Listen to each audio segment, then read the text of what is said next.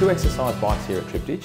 They're a great way of getting your aerobic fitness up, obviously working on your leg strength, and there's a lot of avid cyclists around here to do things on the weekend on their real bikes. But away from the outdoors, we've got these bikes here that you need to first and foremost find your height to set the seat at. Now, Daniel is going to show us how to use this bike in a second, and to find his seat height, I need him to come and stand beside it for me.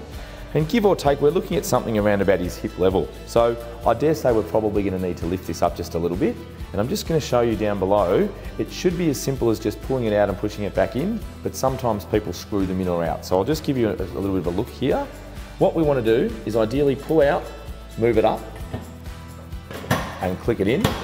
But as I said, if it is screwed in, you'll need to loosen that screw out, give it enough give to move it up or down, click it in, and then you're ready to go. Now I reckon that might be about right, potentially one too high.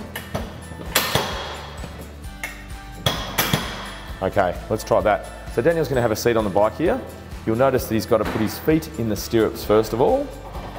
I'll just jump around over on this side now. And how does that seat height feel for you, Daniel? All right? All good?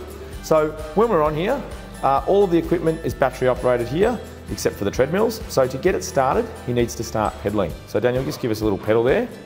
That'll get the battery running and allowing us to pick our programs. If I would like to pick a manual program, a hill program, or any of these other ones there, we've got 10 different options. I could push one of these and follow the prompts.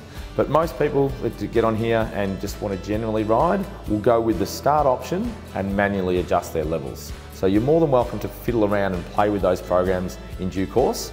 But at the moment, if I press start, the program starts.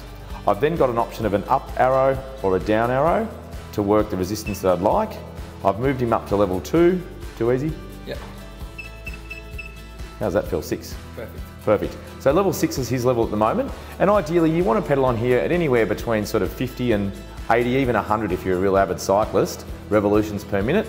You can find your own way, adjust your level as I mentioned, up or down, make sure you're sitting up nice and tall with good posture, pedal through your legs. If you want to use the heart rate monitor option, you can hold onto the handlebars and that'll give you a heart rate reading as well, but otherwise, enjoy the bike.